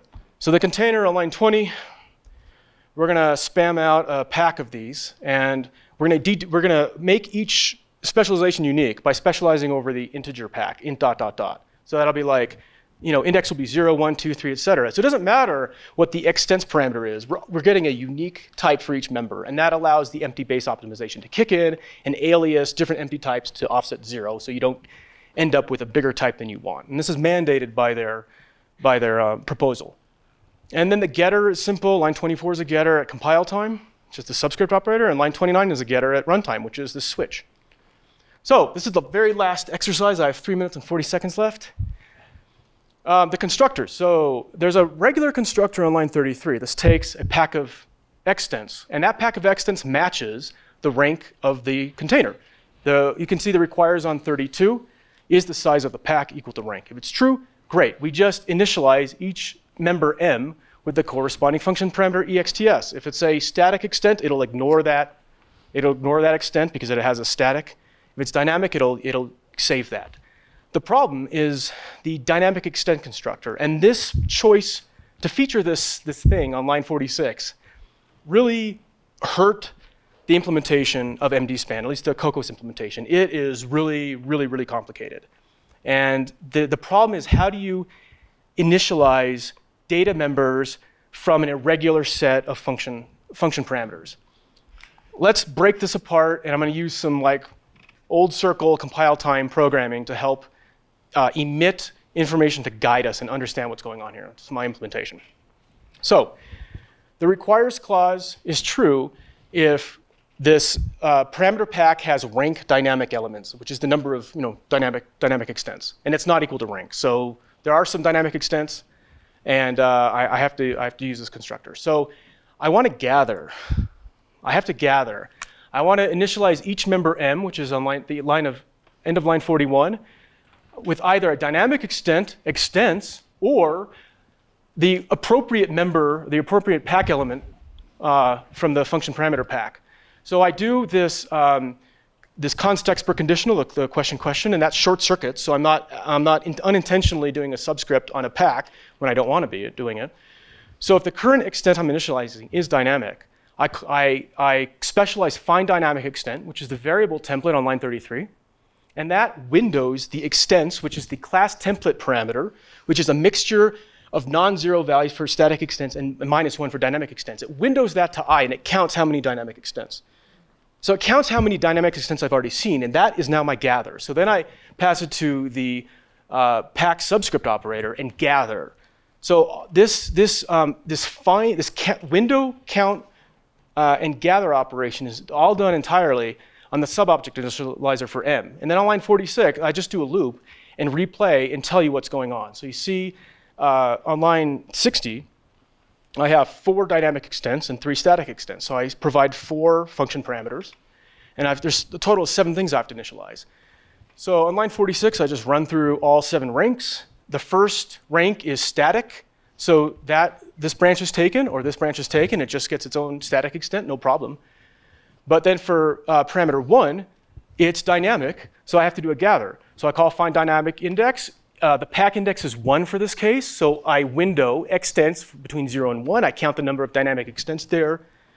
There are no dynamic extents that I've already found, so I return 0, and then I gather from parameter 0. And this is a way to map truly irregular data to, we can map irregular data to a more regular data type. M is basically a regular data type. The function parameter pack exts is irregular, and this set of meta functions and circle features allows us to bridge this divide without contaminating the whole structure of the class hierarchy, essentially. Okay, I think these imperative and declarative mechanisms can help us not have to do traditional template metaprogramming. Thank you.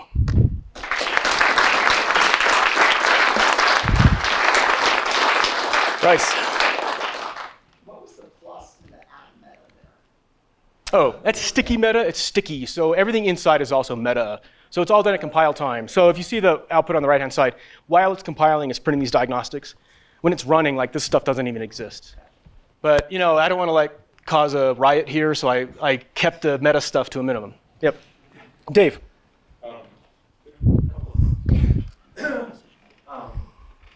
First, I want to address how you characterize me as a pure philosopher or something. So I'm really not interested in that. And I think,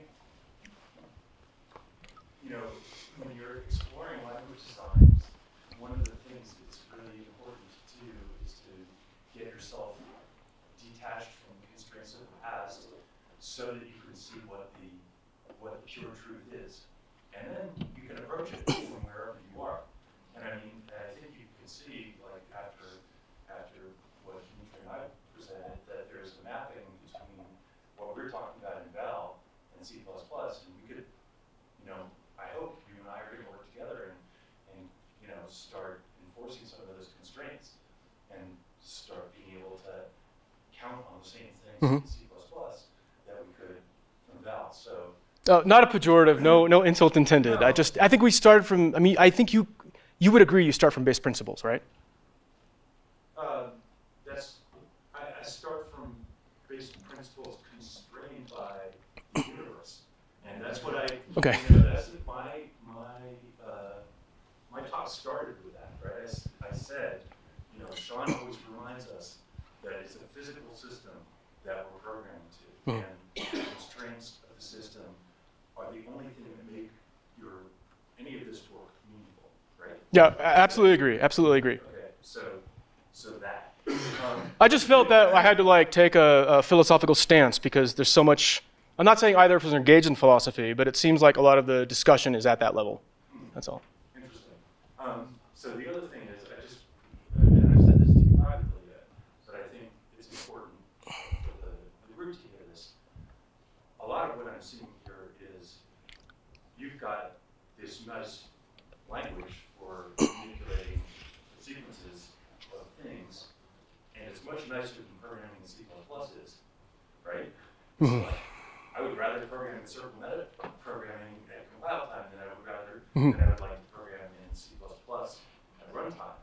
And I know you gave up somewhat on the whole we should be able to do everything at compile time approach, but I think a lot of that's because you were able to find much nicer syntax than what we do at runtime. So can't we bring that back?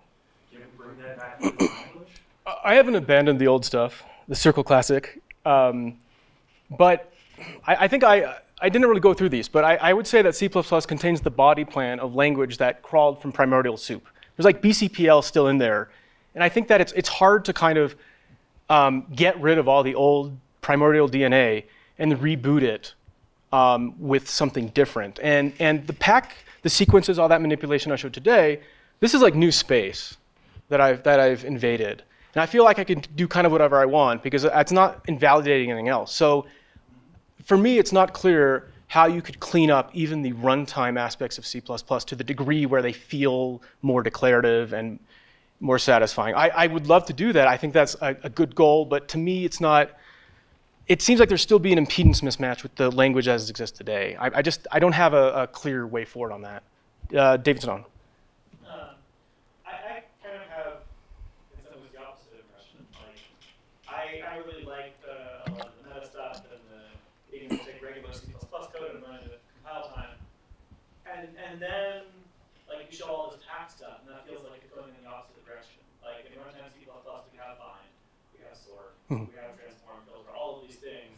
And you say, okay, now I'm going to take that, and then I'm going to re-implement all of those just for tax with a slightly different syntax. And like it feels like we're making this tax sublanguage within C++ instead of trying to extend C++ to be able to work on tax or using something other than tax. Like a pack is basically a collection of things. We have the concept of a collection of things. Why can't we use that at compile time? I agree with your characterization. However, I've been tinkering with this for a long time. And for me, trying to treat things as a single unified vision with like compile time execution and treating types as values and things like that, for me, there is an impedance mismatch between types and values and packs and values that created a burden. And it's true I'm creating new language elements, but it also reduces that burden. So for me, it's purely a practical issue. I felt like that stuff you describe is good for some things. It's really great if you want to open a file at compile time, strip out some data, and then emit code. But for these kinds of fine-grained metaprogramming tasks, like implementing std variant, I think that is both overkill and not specific enough. And I took that scalable reflection snippet where they filter elements out of a function parameter pack into a vector as the kind of general programming approach. And you see it's way more complicated than using a more specific feature, a contextual feature like a argument if. So I don't disagree with your characterization. That would be nice if we could do it in a more unified way. But for me, it's like that unified way has additional burdens, and I don't know if those burdens are worth it in all cases. Kristen. Yeah, I have a comment and a question. So first of all, I think that some of the reason that C++ can be so intimidating and unapproachable for new developers is the opaque nature of some of the standard library code, particularly the templated metaprogramming stuff. At least for me, right? Like it's really intrusible. That's for everyone, yeah. Yeah, it's hard for me to understand, and like it does kind of introduce some level of imposter syndrome, and it just makes the language seem really difficult to get started in. So I just wanted to say that this is really cool, and it's really nice to see like some Pythonic features in the statically typed language. That's really neat. It's very intelligible and it's clean. So I just Thank you. think it's great and good job. No criticism. At least somebody has to have a comment about criticism. And then my question is, can I get you to give this talk at Google? Yeah, sure. David Tingle. So I think that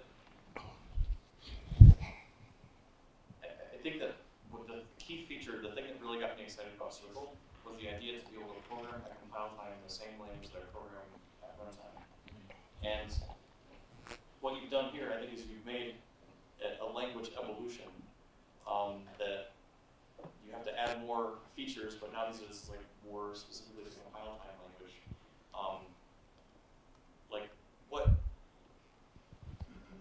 I mean, but it does add the complexity burden to the language. Now there's more things to think about. There's more stuff to learn if you want to program at compile time versus runtime compared to what you're calling legacy Circle. So, I mean, I think C++ as a language is really complex and kind of ugly and hairy, but whatever language is next, I really want that key functionality that the same language at compile time that you use for runtime. Well, let's take teachability, right? You say it makes language more complex. So right now, let's do a Google for how do I count the number of occurrences of an element in a pack. You type that into Google, and then you go to Stack Overflow, and there's a whole bunch of descriptions. some of them are right, some of them are not. They work contextually. Some of them work for types, some work for values. But now with here, it would say, oh, well, there's an operator for it. It's like pack.count. And the language is bigger. I mean, there are new features. But hopefully, you can get to your solution faster. And we have tools to help us get to solutions, mostly in the form of Googling or asking other people, or just looking at code. I'm not convinced. I mean, I've been doing this for a long time. I wish I could get old-style Circle to give the best implementation of standard library classes, but I feel it's too coarse-grained for that. If you want to do something like load in a grammar file, like a Baxter grammar from a file, and then emit a parser for that, I would use a lot of old Circle features for that, because that's like a really heavyweight metaprogramming problem. But for something like this, I would even with your comment, I would still prefer to use these fine-grained things, and I think they will work in conjunction. The language is not rich enough to just say, do everything at compile time. It needs additional mechanisms to have better compile time semantics with just manipulating types and packs. I hope a synthesis can be found, but I'm just trying to show something that I thought has been really useful for me personally. I mean, this is what I would use on an everyday basis, where I don't think I would use the more general form as much. Yeah. Do you think that what you're laying out here is more like a metaprogramming standard library, and that the meta features should still exist, perhaps as an underlying, like as the at meta feature should still exist as the thing that underpins the implementations of these, but with the user ability to extend in the same model that you've laid out? Are you asking if I could write these in a more general purpose way, using or? Yeah, I mean, I think like it's saying out to me that everything is you have it defined as a compiler intrinsic. Yep. And what I'm hearing David say is that they liked the Circle Classic, as you said, way of saying at meta and being able to compose arbitrarily complex operations on these same things. You couldn't do that with Circle Classic. You could do a lot of things, but you can't do these things really with Circle Classic. It gave you compile time control flow. It gave you ability to execute anything in compile time. It had an M type, which is like a boxed type, so that you could treat a type as a value. You could pass it around. You could sort it that way. I mean, you could still do a standard sort over the boxed values in kind of Circle Classic. What is that giving you other than the notion that you're using a general purpose language? It's giving you the notion you're using a general purpose language, but the actual user experience is worse because it has more dependencies, it's going to compile slower. The errors will be more unscrutable because they could fail in library code. I think from a fitness standpoint, from an evolutionary fitness standpoint, these features are worth having in. I'm not saying get rid of other features. I'm saying I think these are good features to have in. But again, my goal here was not to persuade you about individual features. It's to persuade you that incremental improvements will make the language more expressive. So if you're convinced of that, then at least we have a way to work forward. Yeah, I totally I love what you're laying out here. I really agree with the approach. I'm wondering if there's a way for you to have your cake and eat it too. Yeah, I want to have and eat cake. Yeah.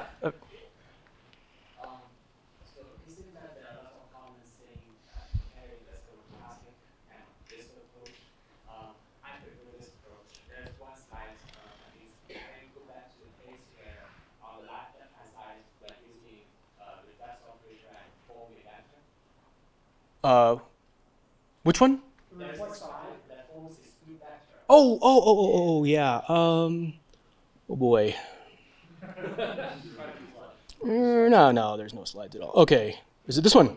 Yeah, 6, 7. Okay, this one. Yes. So let me explain why that is amazing. First, the algorithm. When people think about to bring a runtime algorithm to a compile algorithm, there is no runtime algorithm needed for the left-hand side to formate initializer list. That just doesn't work. That initializer list down there, it's imperative. It's imperative in the pattern in the language. So we don't have to demand for it. That's the first reason. Second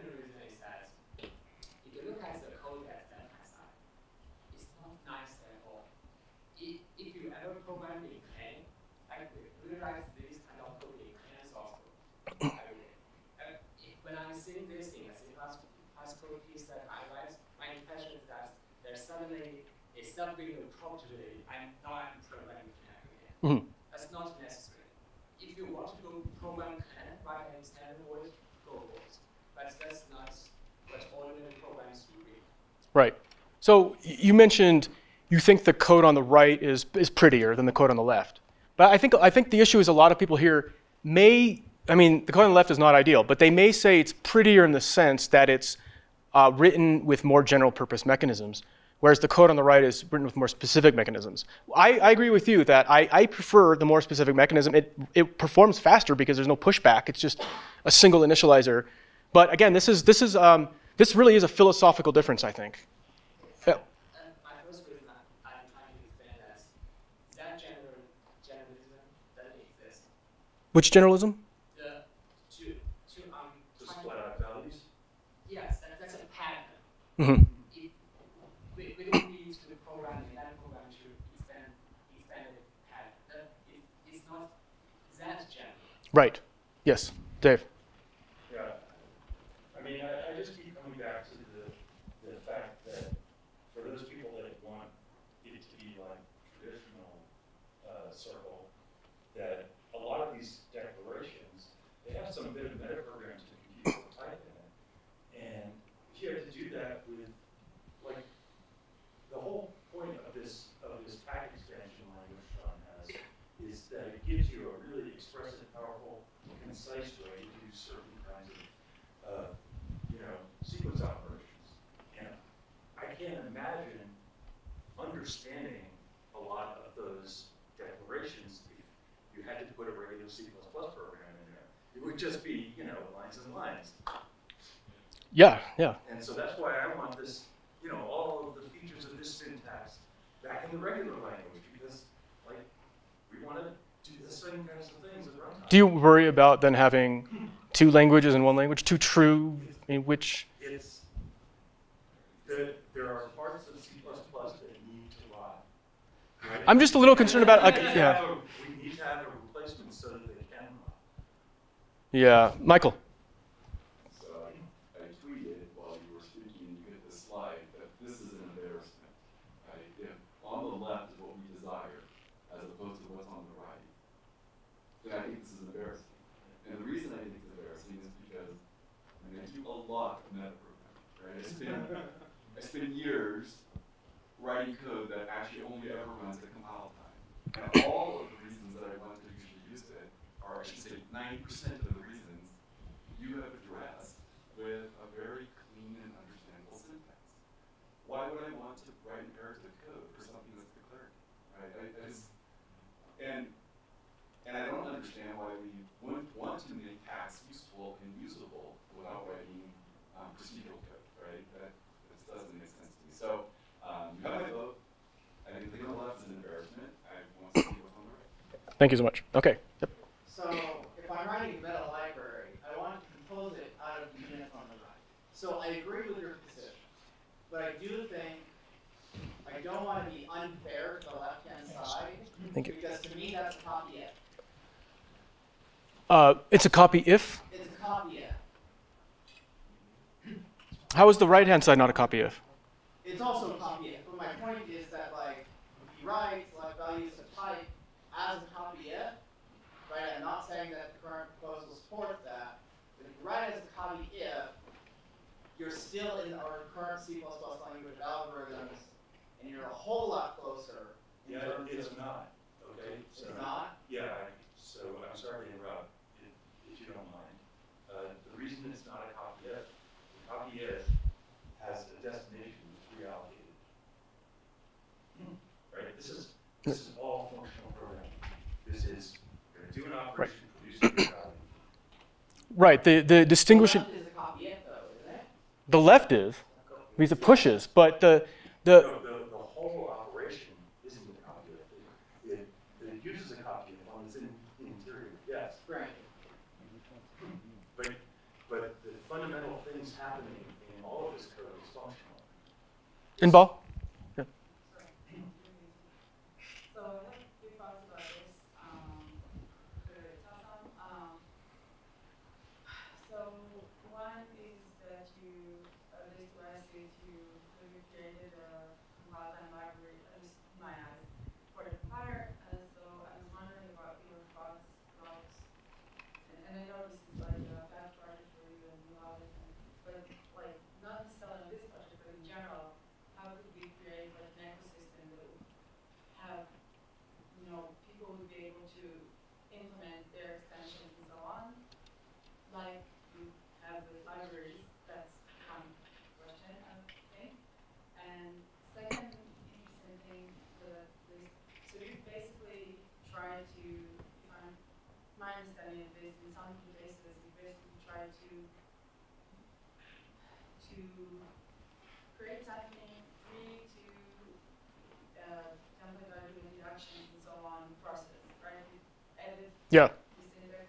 So I just wonder, maybe in a different notion of, like, could we maybe define this sort of a type that doesn't do the deduction thing and use it? I'm just thinking of different ways maybe to generalize what you did. I mean on the perfect forwarding, or the way the. Yeah, yeah, like the type, it wouldn't be type name, but I don't know, pre-type thing, prototype thing, whatever. Yeah. You could basically, you could use to implement those algorithms that are native in compile-time before template library deduction and so on. Basically, what I'm looking for is like the maybe higher Well, level tools right. that would allow other people maybe to add those extensions. Right. So sorry for that. What I presented is not inclusive. Like I didn't touch on any of this stuff, and the kind of higher order features you're looking for. How do we libraryize things? How do we allow extensions? I didn't talk about that either. I will pretend I've solved it all, and I'm choosing a different moment to talk about it. But really, I don't know because it's an open question. Yep. So I think the note about runtime performance sorry, product performance is really important. Even if that were a copy if, we wouldn't want to do a copy if in context for context because the compile time overhead for that's going to be large. Exactly. The more this you do, the more painful it's going to be. Like what we need is a metaprogramming solution with less angle brackets and less calling standard operators in compile time. The one thing that I don't see in here that I know that SG7 is really focused on is, kind of generative programming. So like I want to make a type and I want to give it, maybe I want to generate a function or something like that. Have you given any thought to that kind of thing? Yes, I have given thought to it. I think generative programming is so wide. This is definitely the lowest level stuff that I have. And there is higher level stuff, but it's not as refined. And maybe it's what people want because it's more generic feeling, it's more like regular C++. But again, like Dave says, he doesn't like regular C++. He prefers the meta version, and he would rather backport this into regular C++. So I'm not sure what the right level of abstraction is. I don't know. For me, this is evolution. I am mutating my organism and seeing which forms of it are best adapted at solving programming problems. So I don't have strong opinions on which is best. I'm just trying to find something that is fit. Sorry, yeah.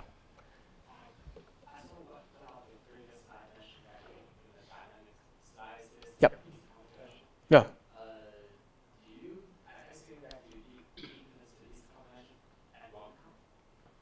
Yeah, so I have maybe 2 years ago, I like slices. I mean, Dave likes slices.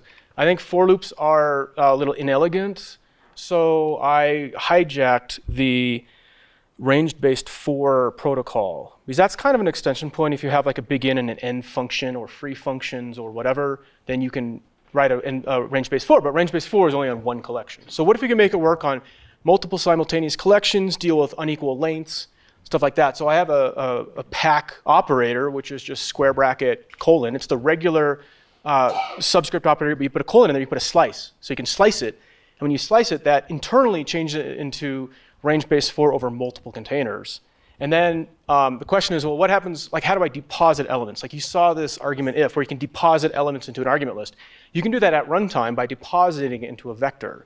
So the square brackets by themselves, which is what Python uses for list comprehension, in Circle, you can do a Python-esque list comprehension where you're depositing elements into a std vector. And then it's actually really efficient because I don't have to like the pushback copy and stuff. The compiler knows the ABI. It knows the internal layout of std vectors. So I really do a good job like resizing it because I can predict how many elements are gonna, or estimate at least how many elements are gonna fit. I reserve it. Well, I mean, more of that. It's super nice. good. I should dust that old stuff out and bring it up to speed because it is super nice. It doesn't look like symbol soup because then I mean, it's a list comprehension, so it is a different grammar, or it's a different language, and it is contextually dependent. Do people want more symbols or fewer symbols? I don't know. I mean, there's, yeah.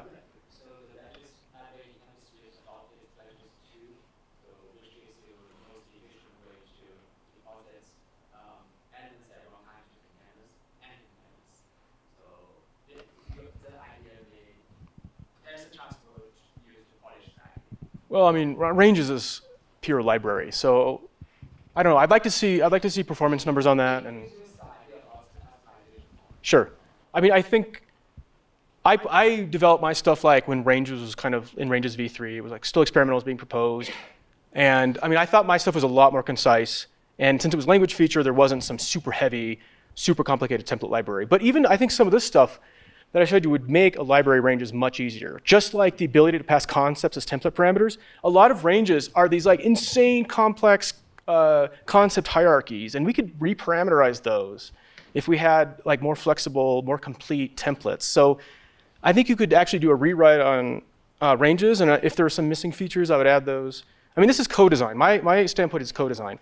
I rewrote some standard library classes, and that's one design. And the co-design is adding circle features or modifying circle features to support a clean version of those. Because I wasn't going to write something I wasn't happy with. I control the compiler. I'm just going to augment the compiler. And if I were to rewrite ranges, I would do the same thing. I would add stuff to make ranges better. And I think that's a good place to be. I would just quickly remark that way too much language design happens in the absence of real usage, and that a lot of the stuff that's going in the standard seems to be in the absence of real usage because it's only partially formed, like coroutines, like you can't even use it. So. Yeah, agreed. So, good job on that. Thank you. Did I try implementing operator dot? I did not.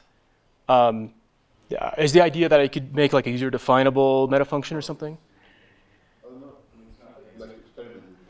I understand the desire, but I'm driven by instinct and experience, and my experience is telling me don't do that. That's all I can say. Proxy classes. Yeah. Proxy classes? Yeah, or loading node is basically the thing that stands between you and implementing your own reference. Do I want to do that? I don't know. You want to do that? What? You pass the proxy to a template and it deduces the wrong type. So proxies don't work. And in fact, projections, as I showed in modify accessor, etc., are the answer to this. No, it's not.